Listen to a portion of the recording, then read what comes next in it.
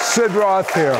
Welcome to my world, where it's naturally supernatural. My guest, a former Iranian Muslim, became radical for Jesus.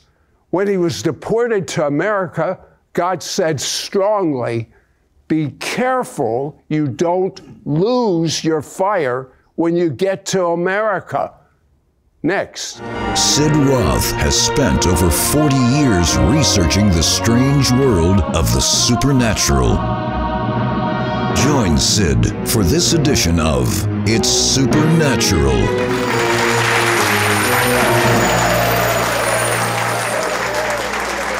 Welcome, Holy Spirit. Welcome, Ruach HaKodesh. You are awesome in this place, and we're just starting. My guest, Ramin Parsa, was raised under an Islamic regime. Ramin, tell me some of your earliest remembrances and what life was like under such an oppressive leadership. Iran is the ancient Persia, and Persia was the nation that actually helped the Jews 2,500 years ago through Cyrus the Great. And, but fast forward, when Islam showed up in 600 AD, they took over Iran and the entire Middle East and North Africa. And basically, they forced Iranians to become Muslims with the sword. And many times throughout the history, we had ups and downs by the Islamic regimes and coming to power, going down, until 1979, when we had an Islamic regime come to power. And the Shah, the king of Iran, was the last monarch, and it was replaced with the Ayatollah, with the Islamic regime, ruling with Islamic law. And life became hell for people. They executed tens of thousands of people, important people, people who had very important jobs. They were murdered and killed and executed. Millions fled. Almost 8 million people have fled Iran since the beginning of revolution. Right after the revolution, there was a war with Iraq. 1 million people died in the war. So this great economy, the Persian economy was collapsed, and the regime caused war, destruction. Just in the matter of a year, the nation was destroyed. And so I was born in that situation. I was born in the middle of the war with Iraq, and I still remember I could hear sirens and the bombings. But I grew up under the rigorous Sharia law. I heard evil things about Jews based on Islamic teachings. The teachings of Islam says to kill the Jews and Christians, not to be friends with Jews and Christians. So I grew up under that. In the school, everything was Islamic. In our textbooks, we had the caricatures of Israeli soldiers killing these Palestinian babies, and the babies crying, of course, was a drawn caricature. It was not real. But they wanted to sow the seed of hatred in our hearts toward the Jews and Israel. And so I grew up in that environment. When I was 10 and 11 going to school, 11 years old, I saw with my own eyes people being executed with a crane in the middle of the street. And for weeks, I was traumatized. I had the nightmare. I couldn't eat. I was completely traumatized seeing people in front of me dying as a young boy. So I saw that. They told me these are infidels, these are criminals, these are evil people. Until it happened to myself. When I was 16 years old, I was arrested and tortured by the Islamic regime in Iran for no reason. I was going to a wedding and I was in a car. Some of the people in the car had a little bit of alcohol. And based on Islamic law, it's forbidden to have alcohol, to buy it, to sell it, to drink it, to possess it. And my only crime was I was in that car, and they took us to confinement. They took all our clothes off, bare naked. They poured cold water on me, and they began to beat us with this thick electric cable and torturing us naked. We're facing the wall, sitting up, sitting down. And if you couldn't do it anymore, if you couldn't sit up and sit down, they would beat you. They throw us into a room, no food, no water, no restroom. It was a taste of hell. And that's exactly when, after I came out of that prison, I began to question Islam. I said, what kind of religion is this? What kind of justice is this? And my mother said, no, Islam is good. These people make it look bad, these radicals. I said, okay, fair enough. I began to study the Quran and the Hadith, this time deliberately, to see what is the message. whether the things that the regime in Iran does is according to Islam or is contrary to Islam. And I began to read the Quran and the Hadith because, we are Persian. We don't speak Arabic. We don't understand Arabic. And we only read the Quran and prayed in Arabic just to get points to go to heaven. But this time I began to read the translation, and I saw so much evil things in the Quran, in the Hadith, talking about killing the Jews, killing the infidels, beheading them. And these are the stuff that I heard. And I could not accept or believe that this ideology came from the God who made the star and the moon and the sun and all that is in the world. So I lost my faith in Islam gradually. But at the same time, I knew there was a God. At night when I was sleeping, in Iran, I was in the south of Iran, in Shiraz, and we would sleep in the backyard and looking at the stars going to sleep. And I saw the stars, and I was asking myself a question as a teenager, who made this whole world? If there's no God, then who made this world? Mm-hmm. If there's a God, who is he? But I knew it wasn't Allah. It wasn't the God of the Quran and the Hadith. Ramin, at age 19, yes, sir. You're flipping the channels. We know, but that we call it channel surfing here. And what did you see? When I was 19 years old, I flipped the channel. I came across a channel. They were talking about Jesus, that he is the Son of God, that he died for us on the cross, that he rose from the dead. And I said, no, this is too good to be true, because when I was a Muslim, they told me Jesus didn't die. He's not the Son of God. He did not rise from the dead. He's not the Savior. So when I heard this version, I said, I thought all of them are the same. I rejected that. But 1 week later, again, I came across the same channel, heard about Jesus, that he's the Son of God. He died for me on the cross. He rose from the dead.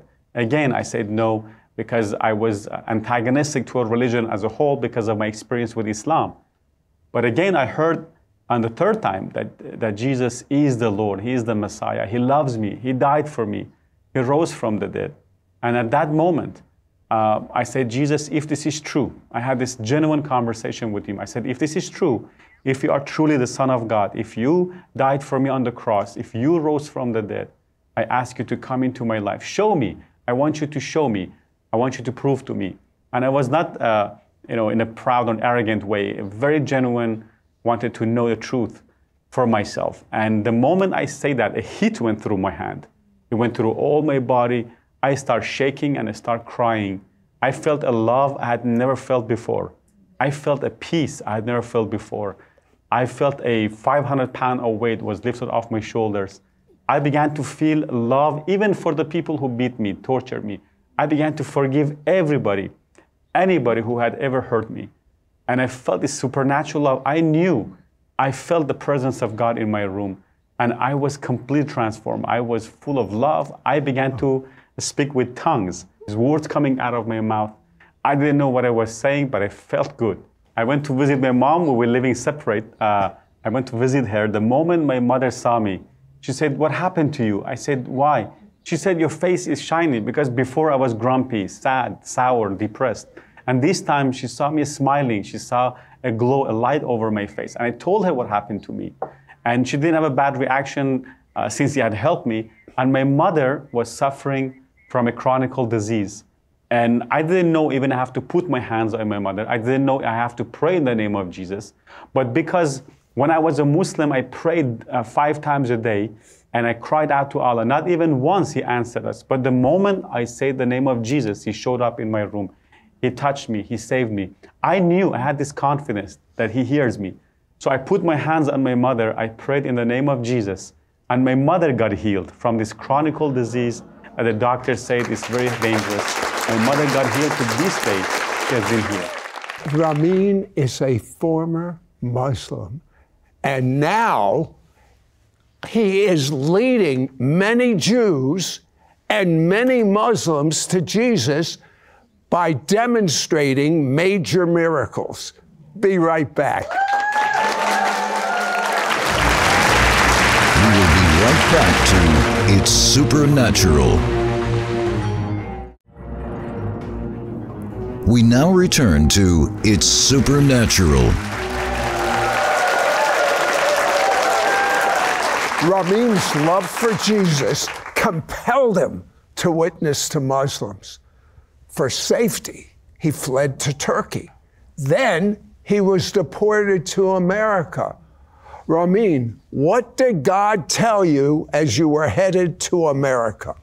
Said when I became a believer in Yeshua, in Jesus, I was full of fire. I was walking with him. I was talking to him all the time. I had this intimate relationship with Jesus through the Holy Spirit.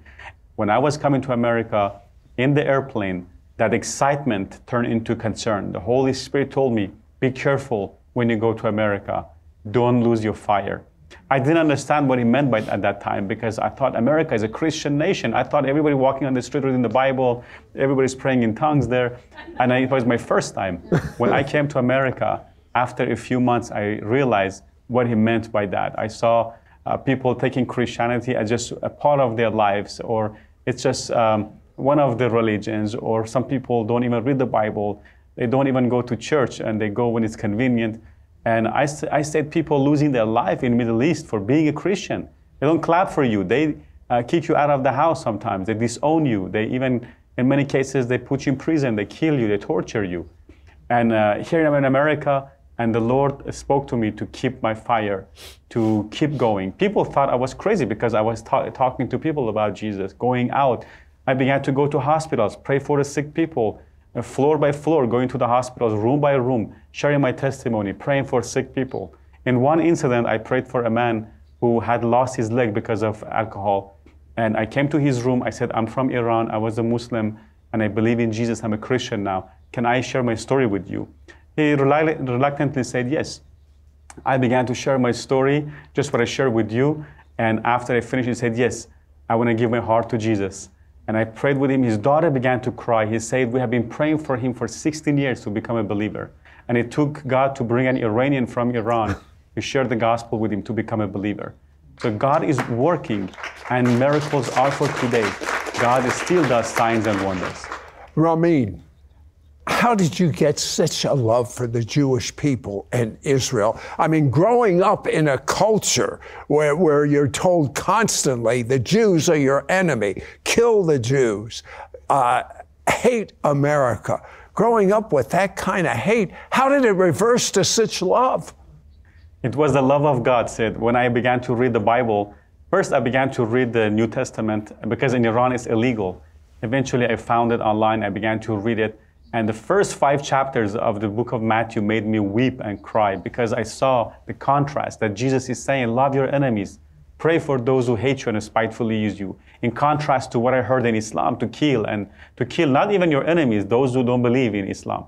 And when I saw the love of the Messiah, the words that was so supernatural, was so simple, I was touched. And later I began to read the Old Testament, and when I read the Old Testament, I saw that my own kings, the Persian kings, helped the Jews. Cyrus, he proclaimed that Yahweh, the God of Israel, is the only true God of heaven in Ezra chapter 1.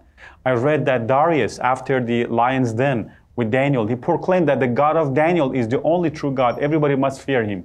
Then I read in book of Ezra, Artaxerxes, he gave gifts from his own treasury for the house of God in Jerusalem. And of course, Xerxes, Esther's husband, was a Persian who actually saved the Jews because of intercession of Esther and Mordecai. But when I saw those things, that my ancestors helped the Jews, they loved the Jews, they helped the Jews, and I was born an hour away from where Cyrus is buried, where Xerxes and Artaxerxes are buried. When I saw the love of my Persian kings, my ancestors, for the Jews, I began to have the same love. And not only that, I began to realize that my Savior, the Messiah, is Jewish. I didn't know he was a Jew when I was a Muslim. I thought Jesus was an Arab. I thought he was a Muslim. We thought all of them were the same family, but then I realized that Jesus is the Lord from heaven, the life-giving Spirit who came in the flesh, who gave his life for me, and said it was so supernatural, so amazing to understand the love of the Messiah. When I realized that I was a broken, depressed Muslim boy, and for the King of the Jews to come into my humble abode to save me, that tells me about a lot about Jesus. And he put a love in my heart for the Jewish people, who gave us the Bible, the prophets, the oracles of God, and gave us the Savior, the Messiah. He really took this far. He loved the Jews so much. Tell me about your wife and where you live. I met my wife in 2020. She's a Jewish Israeli. I met her, and we felt love for Israel. So who could have done that? Only God, only Jesus could have done that, that an Iranian ex-Muslim and a Jewish Israeli now coming together. And we felt to go to Israel. She was born and raised there, of course, in Jerusalem. And we moved here to help the nation of Israel. And we moved here in March of 2023. And just a few months later, we have this war. And we began to help the Jewish people and to testify to them. And they can see this is a sign and a wonder that an Iranian ex-Muslim now is here helping them and praying for them and loving them. And they see the love of God, that this is supernatural. You illustrate this by your very life, the love of God. How many Jewish people that because of what happened recently don't even have a home are you feeding? Yes, we are feeding 1,500 Israelis every single day. We have so far fed around 37,000 Israelis, 37,000 meals to 1,500 Israelis every day since the beginning of the war. And when they see, they come to the kitchen, they see we're working, we're cooking, we're packing. And when they hear my story, that an Iranian guy who used to be an enemy from an enemy country, now it's here, cooking for them, cleaning, giving them food, they see that this is a sign. And I don't even have to try to share with them. They ask me, what happened? What's your story? What are you doing here? And it's an open door for me to share my testimony with them. And then there's a rabbi who comes to make sure the food is kosher. And he heard my story. He was so touched by it. He said, I want to take a picture with you. I want to show this video to my wife. I want to share with her that I met an Iranian who is now helping Israel. And it gives them hope that not everybody hates them. Now, millions of people in Iran said, coming to Yeshua, to the Messiah, and they start having a love for the Jewish people. In the Middle East, the people who love Israel the most are the Persians, the Iranians, because they are waking up to their national heritage, and millions of Iranians coming to the Messiah. It's the fastest growing church in the world. Underground church is blooming. Millions are coming to Jesus. They realize Islam was a lie, and they're coming to the Messiah of Israel, the King of the Jews. Okay, God warns you when you came to America, make sure you don't lose your fire. I want you to pray a prayer over everyone that is viewing. I'm going to lead them to the Lord in just 1 minute, and then I want you to pray that the fire of God that is on you will overtake everyone Amen. That's open to this prayer. Repeat out loud. Amen. And mean it to the best of your ability, this prayer, because it's a prayer Ramin prayed. It's the prayer that I as a Jew prayed, and it's a prayer that will make the difference between you receiving the fire when Ramin prays for you or not. Repeat after me out loud. Dear God, I've made many mistakes. I'm so sorry. I believe the blood of Jesus washes away my mistakes. And I am clean. And now that I'm clean, I accept you, Jesus, as my Savior. Live inside of me. I make you Lord over all of my life. Amen. Ramin, pray. Amen. Father, in the name that is above all names, in the name of the Yeshua, the Mashiach of Israel, I pray, Father God, for all of those who are watching right now this program. I pray that you set them on fire for you, Lord. Let them burn on fire and let the whole world watch them, Lord. I pray that the fire be, like Jeremiah said, that the fire is shut up in my bones. I cannot be silent. The word of God. I pray, Father God, that you baptize them with fire and with the Holy Spirit, that they would be flaming fires, proclaiming your truth and your love. They would proclaim the gospel, Father God. They would not be ashamed, that they would not be held down and shy. I pray in the name of Yeshua that turn them to men and women of prayer, Father God. Prayer warriors, that they would be on fire and not ashamed of the gospel. As Paul said, I am not ashamed of the gospel of the Mashiach, because it's the power of God unto salvation. I pray in the name of Yeshua that they would proclaim this gospel from the rooftops, Father God, and be bold and confirm those proclaiming, Lord, and confirm those sharing of the gospel with signs and wonders and miracles, Lord, with undenying miracles, Father God, that no one can deny that this is not true. I pray for the power of God to fall on them, Lord. I pray you baptize them with the Holy Spirit and fire, with the evidence of praying in tongues, that they would become flaming fires, Father God. Bless them in the name of Yeshua. Make them zealous for your good works, Father God, and use them for the kingdom of God, for the glory of God, for this end times harvest. In the name that is above every name, in the matchless and mighty and holy and precious name of Yeshua, Jesus Christ, the Messiah. Amen. We have a minute left. I'd like you to share the airplane story. I was on a mission trip in Mexico in 2018. I was invited there to share my testimony with a lot of young people because there was a suicidal spirit there. And I went there, I shared my story. On the way back, our plane crashed. It was Aeromexico airline. It crashed, 103 people on board. And I had no place to go except to the same Lord who saved me in Iran. And I called on the name of Yeshua, Jesus. I began to say in Jesus' name, both in English and in Spanish. And I don't speak Spanish, but it just came out of me. This boldness came over me. And I called on the name of Jesus and said the whole airplane burned to the ground. Not one person died. And the Lord Jesus Christ, He saved us from the plane crash. The plane burned to the ground. It's documented. You can search online, Aeromexico plane crash. And Jesus Christ saved us from imminent death. And many people came to know the Lord. They gave their heart to Jesus. There was an atheist on the airplane who heard the name of Jesus, who saw how we were saved. In the hospital, I prayed with him. He gave his heart to Jesus, a young man. And people began to face death in that moment. And they were crying like a baby. And that's when many of them received Jesus. Many of the passengers received Jesus. And His name is above all names. His name saves. It's Yeshua. That means the Savior, Yahovah, the Savior, the God of Israel who saves. And He always answers our prayers. Every time you're in trouble, call on His name.